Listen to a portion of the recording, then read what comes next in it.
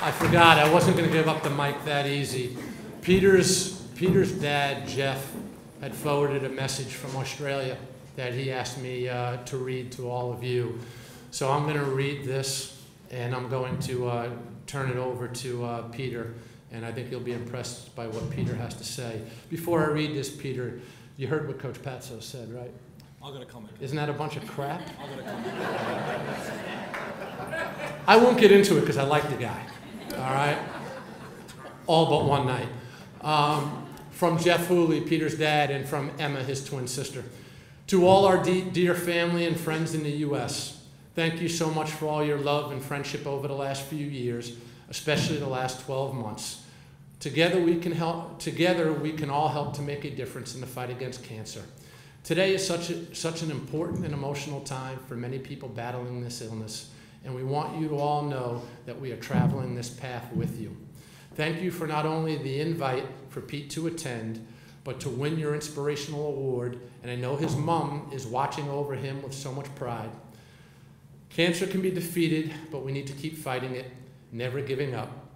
To Will and Jamie, a massive thanks for everything you do, not only for Pete, but all you do for this great cause. Cancer will be defeated, and I pray sooner than later. And I pray the sooner the better. Our family's love and support to everyone out there who has cancer or knows someone with cancer. Stay strong. A message from my darling wife, Sue. Cancer can't destroy true friendship. It cannot conquer your spirit, and it cannot lessen your love. Take care. Love you all. Jeff and Emma.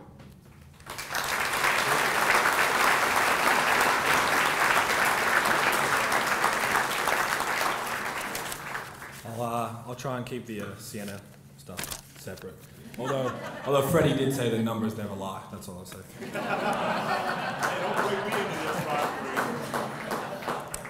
This award really does mean a lot to my family and I.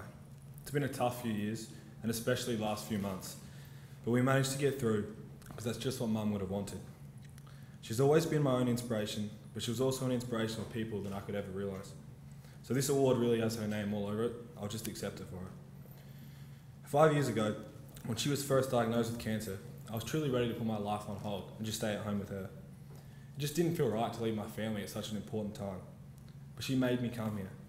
She always preached to my sister and I that making others happy was the best feeling in the world, and that whatever we wanted, we could follow whatever path we chose.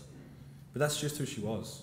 She knew the battle she was facing, but she would never make sure she did anything for herself. She'd always make sure her family was okay before herself. Throughout the last 5 years that she battled it, there were many times that I was ready to give up. I was ready to just throw the towel in. I just couldn't fathom why bad things happened to good people and why my mum couldn't beat it. I couldn't see any answers, so I just wanted to give it all away. But it was only recently that I looked back over all the years and realised that the answers were there all along. I believe that she did beat it, for the way that she lived her life throughout her time with cancer shows that it can never really take you away. The fact that my mum kept a smile for so many years, through all the chemo, all the surgeries and all the sleepless nights in hospital, it shows you that cancer can never really win, and it never will. Those last few nights I slept in the hospital to be with her, it completely changed me. I wasn't in a good place.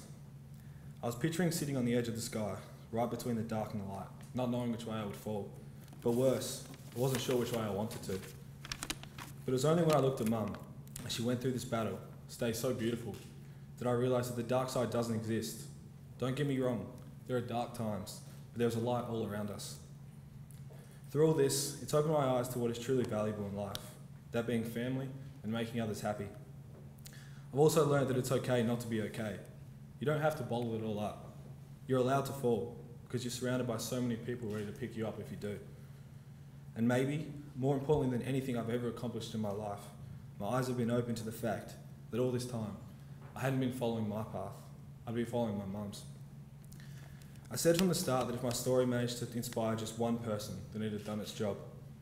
From the anonymous messages and phone calls to the people coming up to me on the street, I've seen firsthand the impact my mum has had on this world, and it brings me to tears every time. But maybe it was one particular moment that happened recently, which really made me stop, take a step back. I was walking around a football game, and a man came up to me and just gave me a hug, and he said, "God bless you and your family," and just kept walking. I'd never met this man before, nor had I ever spoken to him. But so why did he do that? I couldn't figure it out, and as I walked away, I just looked up to the heavens and smiled. Chances are that we all know someone very close to us who's been affected by cancer, but it's the way they fight, they smile, and they love that is so inspiring to us. I believe that there are two ways to live your life. One is that nothing is a miracle, and the other is that everything is a miracle. And the way we see these people battle this horrible disease and stay the beautiful person that they are through all this pain is really an incredible miracle. But have you ever stopped to realise just how inspiring you all are to them? You truly have no idea how inspirational we all are to the world. Not in what you do necessarily, but just in who you are. Inspiration comes in many forms.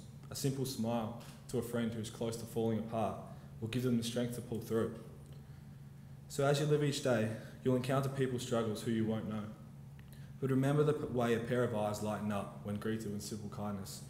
And because of that, we all continue to show just how beautiful the world can be. This past summer, I was blessed to have the opportunity to play for my country in Asia. My roommate for the trip was one of my longtime good friends, Hugh Greenwood. His mum is currently battling secondary terminal breast cancer. I knew that at one point over the 6 weeks we were together, that we were going to have a talk about it all. I just wasn't sure when, but even worse, I wasn't sure if I was ready for it. After about 5 weeks together, I came back into the room one night and just saw him standing there, staring out the window. I asked him if he was okay, and he just looked at me, and he said, "How'd you do it?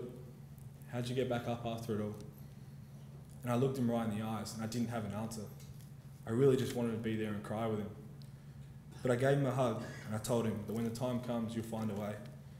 I told him to keep your family close, because they're everything you'll ever need in your life.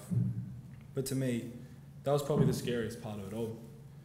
Trying to gather the strength to be ready to pick my family up, and we would all inevitably fall. But I did it, and I did it for my mum. I live for her and my family as they do for me. And I'll forever continue to live in the path that she's created for me, and I know she's with me every step of the way. And Hugh is one of the strongest people I've ever met, and I know his family will continue to be with him. Cancer can never really take away who my mum was, but then again, cancer can never really take away my mum. Because as I move forward in my life, those beautiful qualities that she had are becoming so evident in everyone close to me. I'm really starting to see that now. The inspiration she was to those around her lives on. And it's those beautiful qualities that cancer can never take, because it's that beauty that shows us that cancer can never win. I'm truly blessed to have been given my own guardian angel, and I'm truly blessed to have been given the perfect family. My dad and my sister give me all I need to ever be okay. And even though I move forward in my life with one piece missing, it's when I close my eyes and pray to her that I feel complete. I'm glad my story has managed to help people, and I hope it continues to do so. Through what my mum has done for me and everyone else, I hope to continue to inspire people in whatever they need. I plan to keep the focus on what mum preached to me as I grew up, and that's to make everyone else happy before myself. It's something that I pride myself on, because I know it's a quality her and I both share. So each day you wake up, make sure you tell those who you're close to just how much you care about them and love them. Not because you might run out of time, but because they're here now, and it's truly worth saying something. Thank you very much.